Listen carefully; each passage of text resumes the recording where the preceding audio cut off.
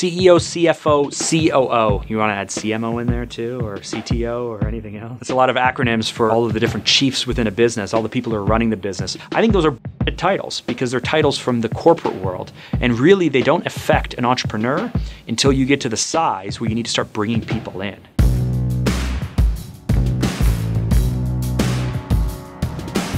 And there's the thing.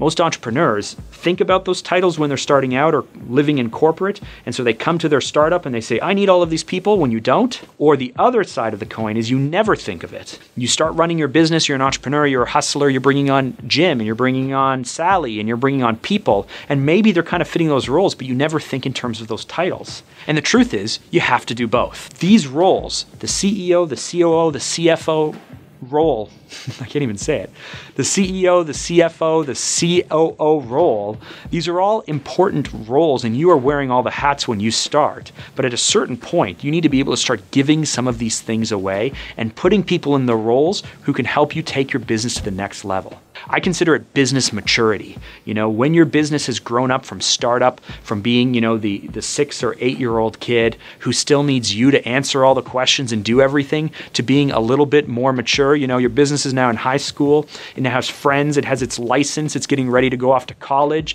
You need to be able to push that baby bird out of the nest. You like that? You need to be able to push that baby bird out of the nest. You need to start bringing in people who can lead each department like its own little company. And that will help take you to the next level.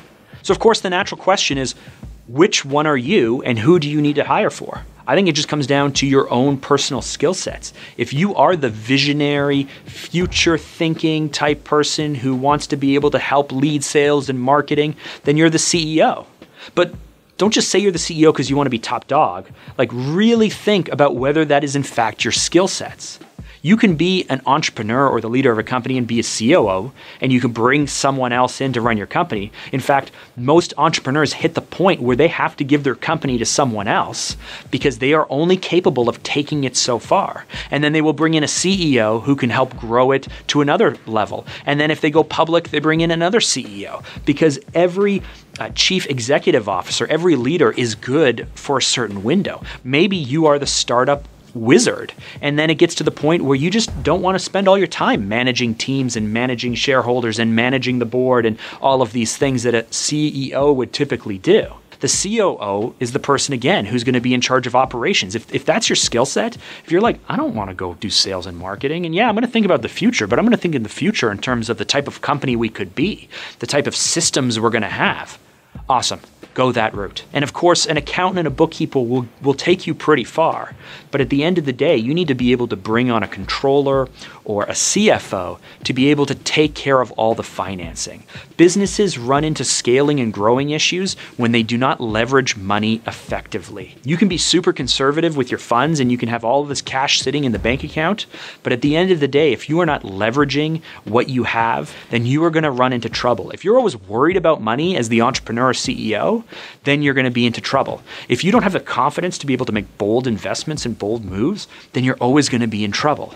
If you're busy worrying about, hey, did this person get paid or that person get paid? Did the check go out and all of these other things?